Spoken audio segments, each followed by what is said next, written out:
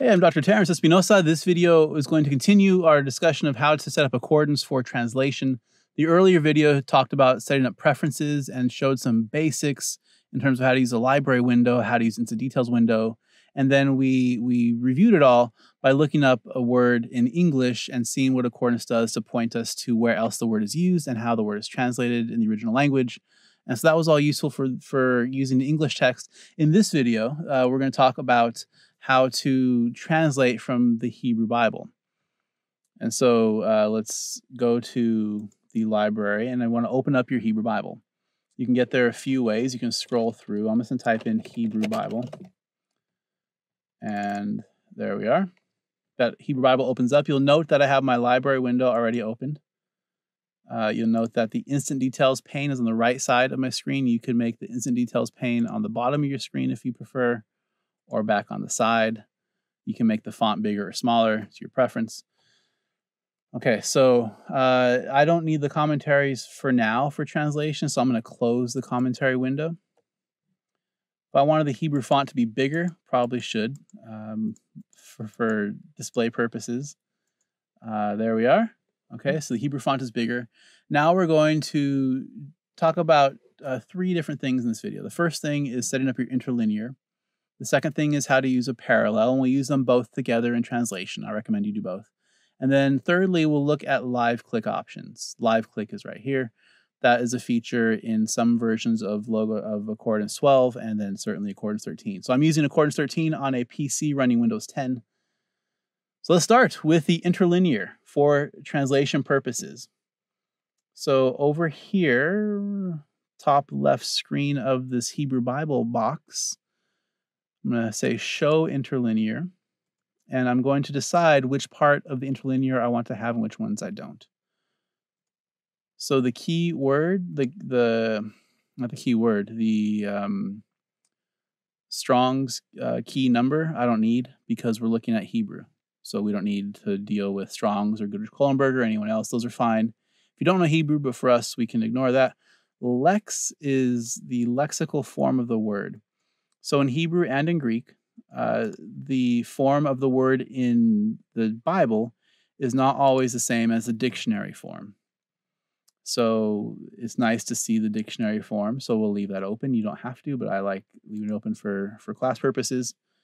The transliteration is how to pronounce that. So if you're early in Hebrew and are still working through the transliteration of your Hebrew, that's fine. This can be a bit of a crutch, and part of this is maybe this is something you should be doing on your own. So this word here, rashit, is part of bereshit, which is the first word of Genesis 1:1. You may want to write this transliteration out yourself by reading the Hebrew text. But if you wanted to have this guide here, you can certainly have it there. It's the lexical transliteration. Okay, the words there, part of speech. We're going to leave that open by closing it first, then showing you part of speech. Part of speech tells you if the word is a particle, a noun, a verb, or something else, adjective, adverb. It goes on and on. So that's nice to know. We definitely need that for our parsing and translation homework. Tag. Nope. Tag is the rest of the parsing information. So let's go to the word heavens. Shamayim. Ha-shamayim. The. Ha is the. Shamayim. Heavens. So the word heavens, shamayim, we see the dictionary form is right here. Shamayim. It's a noun. It's a common noun, not a proper noun. So it's not saying Abraham. That's a proper name. This is just a regular noun. So that's what the common part means. Now, if you look here on the interlinear and compare that with the Instant Details pane on the right side of the screen, the abbreviation is different. It's CM here and COMM there, but that both means common, not proper noun. It tells you it's a masculine noun. It tells you it's a plural noun. And it tells you it's an absolute noun, not a construct. A construct noun, you'd add the word of after this. So if it were construct, it would be heavens of. But since it's an absolute noun, it's just heavens. So all this parsing information is something you should be writing down in your homework. I want to see this, even though we don't necessarily know the details of what all this means, we'll get there. And so especially early in the class, you're writing it down anyway to get into the habit of taking note of what the words are and what kind of words they are. If you think of it as putting hashtags on your photos on Instagram or other social media, the photo is the photo, but you're able to tag it with the right communities you think it belongs to, whether it's Visco or whatever is important to you. Same with this here. This parsing information tells us that Shemayim belongs to the category of nouns, of common nouns, and this particular example of it is a masculine plural absolute version of the noun. When we get to the nouns in a section of our class, we'll talk more about that. So you do the same for the entire verse or verses that you're translating. So that's the interlinear. Interlinear is right here. It's in it looks like a series of lines, and you mouse over, click on it, and you show interlinear and choose which parts to show. The last thing you can show is the gloss. And the gloss is the definition. So if you have that open, that's fine too, especially since we're going to have an inductive work through for our translation this semester. A gloss is not the definition you may end up using. It might be, but a gloss is your first attempt, your first pass through. So when you translate, you're going to translate a sentence a few times. The first time you're going to look word for word, pronounce it, identify each word and what kind of word it is. And you should write kind of a word for word translation. That is your gloss. That's your very basic translation. It's usually from the first entry or two of a Hebrew lexicon. Now, once you've gone through the sentence and you've seen how the words all work together, you've seen some of the context there. You may even understand the larger context of the book to which this verse belongs. And so you might smooth out the word, change the phrasing, or you still, translate the word appropriately. But for example, let's go back to heavens. So heavens is a fine translation. And it says, in the beginning, God created the heavens and the earth. So you might say God created heaven and earth instead of the heavens. You might say sky and earth because you're suggesting that the emphasis here is on the physical ground and then everything above the physical ground, however high up that goes and whatever that looks like. That might be whatever you think Shemayim meant in the first century, you would translate it into English today if you're translating English. And then you decide if you're translating for children, for adults, exactly how much of the nuance is able to be brought forth. Those are all bigger decisions by translators. And you really need to have a proper language class, take a year or two or more of Hebrew, and same for Greek. And you'll get more familiar with this. For us, for now, just be familiar with the idea that these glosses are useful, but may not be the words you end up with because there are other translations that the context suggests fit better here. And that's part of that hermeneutical circle process of reading and translation and study and obviously prayer the whole time. That's the interlinear. So the interlinear serves as an answer key really for a lot of our translation. And I expect you to use this for translations. Open it up, go through it, take the time to look at each word, pronounce each word, write the kind of word it is. The next thing I wanted to show you is parallels. So in accordance, there is a little button that says add parallel. Add parallel. And so let's open with an English Bible. So you can go right, if it's a recent book you opened, you can go right to the recent book you opened, whatever English translation you want. You can also go to texts, and these are biblical texts. And so if you wanted to see it in the King James or Septuagint, LXX, or the Message, or Net Bible, that's another. Net Bible's a good one. NIV is a good one. ESV is a good one. Those are all fine translations. So pick the one you want. I'm going to go with NIV. Look at that. So on the left side, we still have our Hebrew text with all the interlinear information there. I'm going to shrink it up a little bit just so we can see the whole verse. Let's do one more. And you can, of course, make this font size as big or small as you want. Same for the font of English. Make it as big or small as you want by clicking on the font size icon. Okay. Now, the advantage of this, not only do you have all the parsing information here, but you can also mouse over the word in Hebrew and it'll show you the English word, and vice versa. Go somewhere. So what's the word for light, you might be asking? Genesis 1:3, light. Well, if you look on the bottom left part of my screen, the Hebrew word there is or, and you'd have to scroll down to see the information for it. So let's go right there. Or, okay, it means light. That's nice. Let's go back to our word heavens. There it is. Heavens in English. heaven, Shemayim in Hebrew, and there's all the parsing information there. And then you also have the Instant Details Guide providing the same information, but it's nice to have open anyway. So when you translate the homework, I hope that you would have your interlinear all set up. I'd hope that you have a parallel in English set up, whether you do that now or do that after you translate. At some point you can look and see, and that's always helpful. And this really depends in part on the goals early on, maybe for the first translation or two, have your English text open. But then by the time we get to our third translation, close your English text and just work from the Hebrew. Use the interlinear still, and then smooth it out, and then you check it with, after you translate it, check with your English Bibles, and that'll help you advance along in the process. All right, so that was a few things. Let's review. We've talked about the interlinear function, and that's what we're looking at now. The parallel function, the parallel is looking at, maybe more than one English translation. That's great. Maybe you want to look at it in, let's have LXX, Septuagint. Oh, look at that. Glorious. Okay, so it looks like this version of the Septuagint isn't really tagged in a way that correlates with the rest, and that's fine though. So here on the screen you have the Hebrew of Genesis 1:1, you have the NIV, you have the ESV, then you have the Septuagint translation, Enarche, Epoias, and Hatheas, and it goes on. That's interesting if you know Greek in particular, or when you know Greek, to have that open. That was just for fun. Okay, so let me close this up and show you one more function besides the interlinear and besides the parallel. Okay, so I'm going to open my Hebrew Bible again. I'm going to close this for a moment. Now, live click. Live click is a newer option. Now, Accordance has a video specifically on live click. You can Google it and find it. I'll try and link it in our classroom management system as well, Blackboard. But live click. If live click means when you click on a word, it'll do two things. So let's go to Genesis 1:1 and find Shemayim. That's our word for heavens. I triple clicked on it,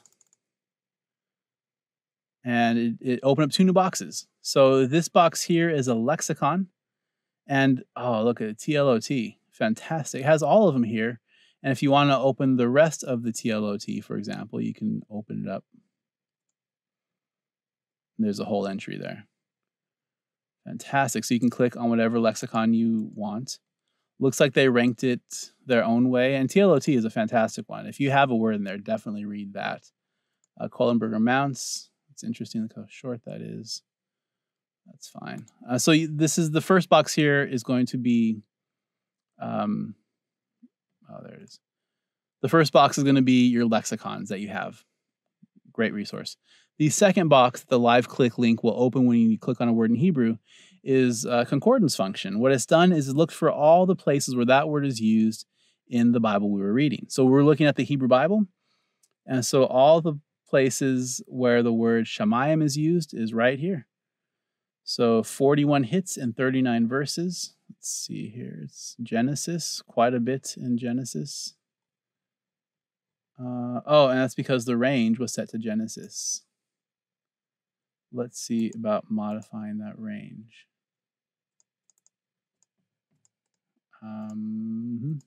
Here we are. No. So this shows us the word usage in that book of the Bible, which is great. There is a way to do that, to look in the entire Hebrew Bible. Range, let's say all.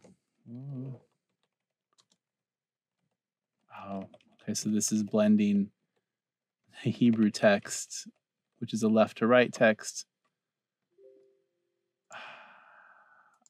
with with left to right. There will be another live click video, which will go into the further details of live click, because there's more it does besides this with the Hebrew. Here we are. We'll set this up more properly at that time. All right, this is me in the future. After the video, I went and wanted to figure it out and add it here in this first video. So the live link function. Click live link, and before we click on the word, here's what happened. If you go back to your settings, you can hit Control plus comma or Edit and Preferences. So either Edit, Preferences, or Control comma on a Mac is probably Apple comma. You can find it. Preferences is where you're going. Now there's a whole list, and we looked at Amplify in another video. Live Link, that's the one. So Live Link has some options here, and this is where the changes should be made, and this is why I couldn't find it just a few seconds ago. If you go to word usage, this determines where the accordance software is going to look. Right now it's set to current book, and that seems to be the default. So we were reading Genesis, so the word Shemayim would have been only in Genesis. Well, what if you want to see where Shemayim is used in the entire Old Testament? Or any word you're looking for in any part of the Bible. Not just the book you're reading, but the entire Old Testament. Entire text. That's the change to make. So change your word usage from current book to entire text. If you want to create a custom group, you could create a group in the library, but I'm not going to do that. Just the entire text is fine. So entire text is chosen. Everything else looks good. Lexeme, not inflected. So that means this is looking at the dictionary root word, not the very particular singular and plural or whatever other inflections are on the Hebrew words. Okay, so that's good. Let's click OK. So now let's go again to Genesis 1. Look up the word Shemayim, and live click is it's checked.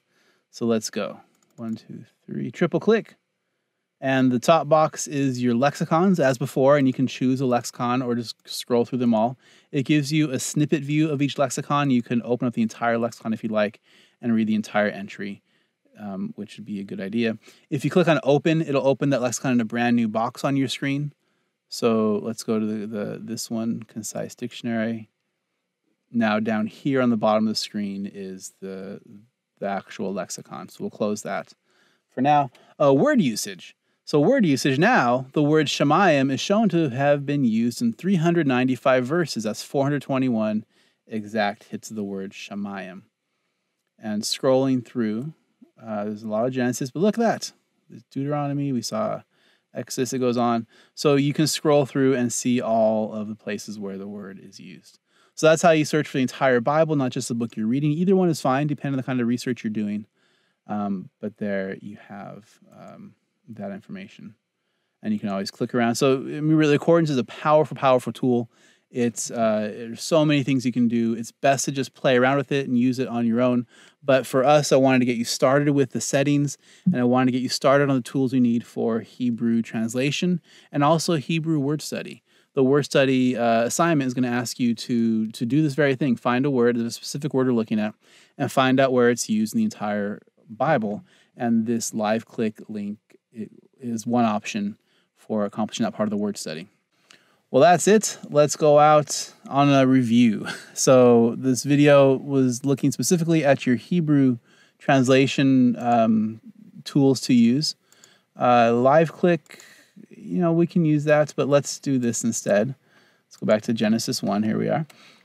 We want to add parallel, and we'll use the NIV or ESV, whatever you prefer, and we'll set up your interlinear. And we'll set it up with this lexicon, part of speech, tag, and gloss. Those are the four things to have clicked for your interlinear. And that's it. That will be the most helpful thing for you for translating for our class. And we'll talk to you next time. God bless you. Bye.